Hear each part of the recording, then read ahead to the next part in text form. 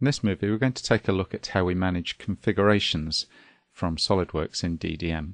So configurations are ideal for standard items that are unlikely to change. Things like fasteners, washers. In this case, we're taking a look at a spacing collar. So I have my basic geometry created, and I've not yet stored this to DDM. If we go to our configurations area, what we're going to do is to add a new configuration. And I'm going to give this a name.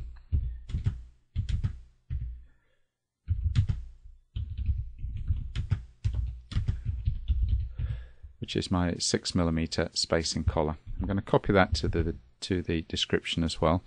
And what I want to see is actually the configuration name within my SolidWorks tree. So that's my first one created. We'll accept that, and we're going to add one more. And this is going to be M4 by 10.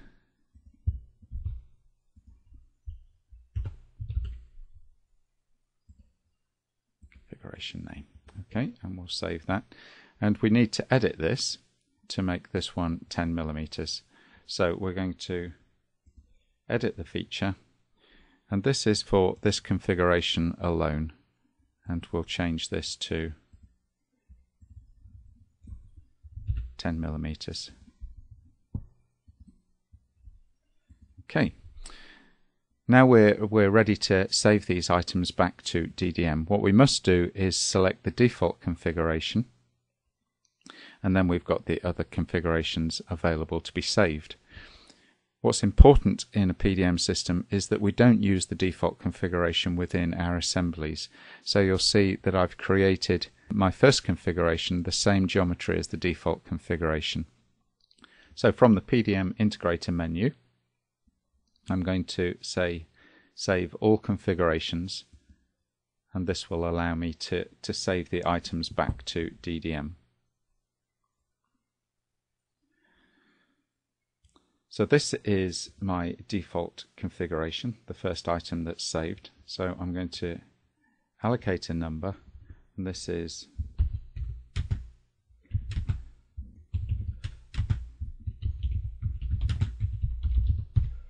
it's my M4 by variable length spacing collar, and this is the default configuration. And now we'll work through the other two collars.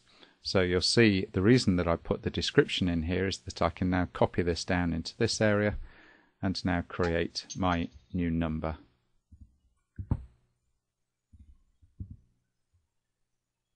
And now my final configuration.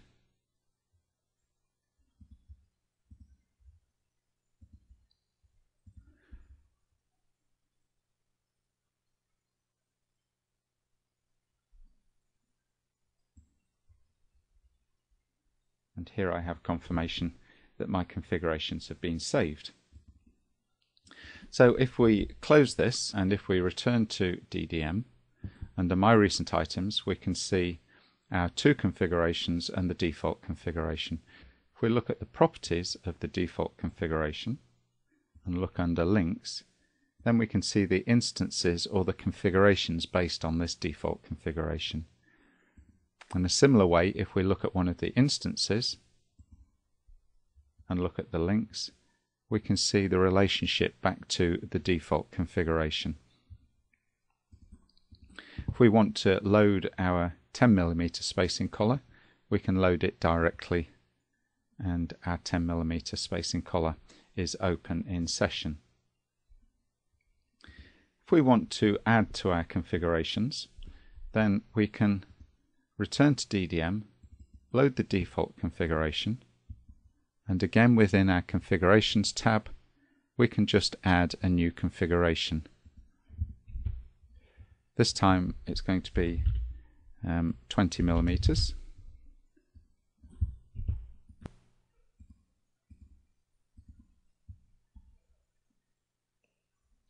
And let's just change the geometry.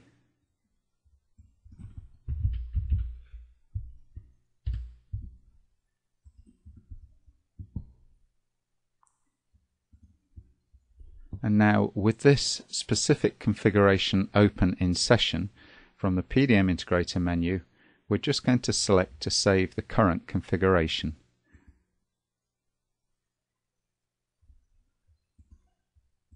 Give it a number.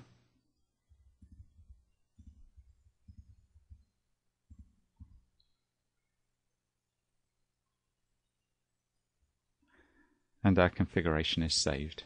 So if we close this, we return to DDM, you can now see that we have 3 configurations based on this default configuration. Just to confirm this, from the properties and links, we can see our 3 instances.